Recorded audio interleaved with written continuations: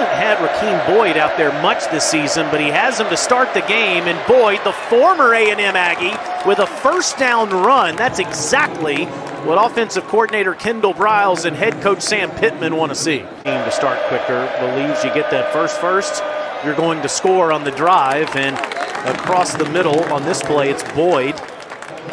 Right now, Kendall Briles is a play caller in a nice rhythm. 9th play of the drive. It goes to Boyd again. Boyd with a burst of speed inside the 10, down near another first down. He'll be marked just short, second and 1. Look at the explosion, and they knew this. Rakeem Boyd is the guy that can actually get loose. I mean, look at this, and they're getting contributions from the quarterback position.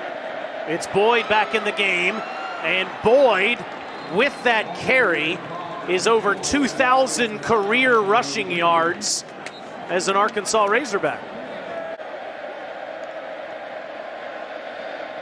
And he goes to the ground, and Rakeem Boyd, who's been good tonight, picks up near 9 yards. That's 10 carries for over 60 in the game, Stinch. Yeah, and coming into this game, he just wasn't averaging a ton of yardage, only 2.5 yards a carry.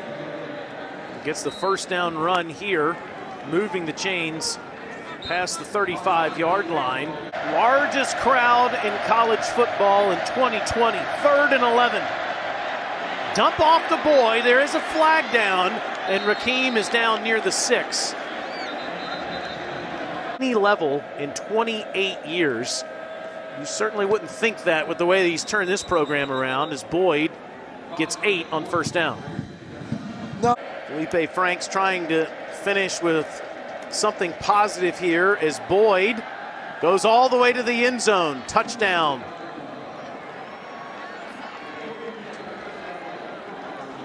Arkansas leaves with the loss here tonight, but they did not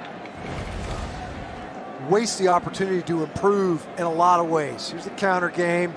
Never really got it going great in this one, but they did get number 5 going.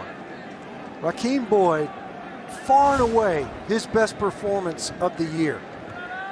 And they saw some of that pop, I think, that they were looking for out of him. The 9th time in his career where he's gone over 100 yards.